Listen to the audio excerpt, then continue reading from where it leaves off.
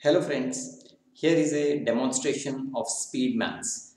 See the numbers written here 571 787 830 584. Such large 6-digit numbers, and you can find the cube root of all these numbers without actually making prime factors of such large numbers. Obviously, making prime factors itself is a very tedious process, but through this method, if this number is a perfect cube, you will be able to guess the cube root within how many seconds? 4 seconds.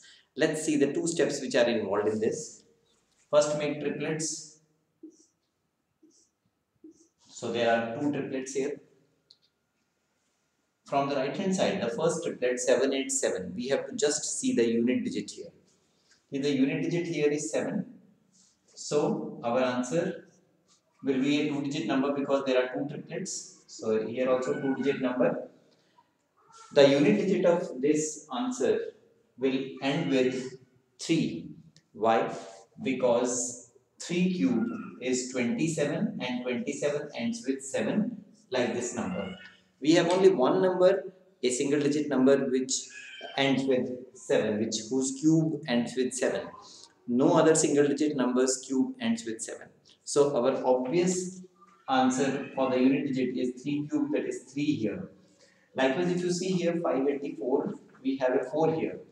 So if you see 4 cube is 64. So this ends with 4 and this is also ending with 4. So 4 will be the digit at the unit place of the second number.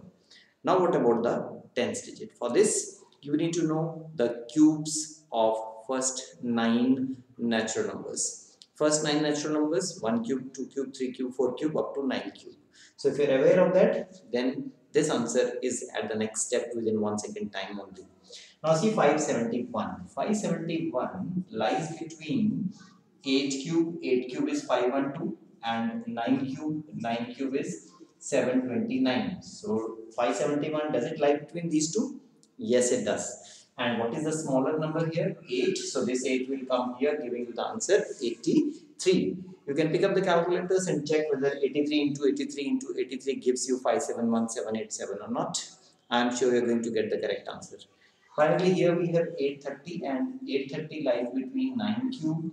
9 cube is 729, and between 10 cube, 10 cube is obviously 1000. So which is the smaller number? 9. So 9 will come here, giving you the answer 94. So friends, a very important method and very useful method for all students who love mathematics, and this will enable you to increase your speed of calculation also. So if you like this video, do share it with your friends and do not forget to subscribe to the channel, because already more than 125,000 people have taken benefit of the channel. So don't be behind, like it, share it. Thanks for watching.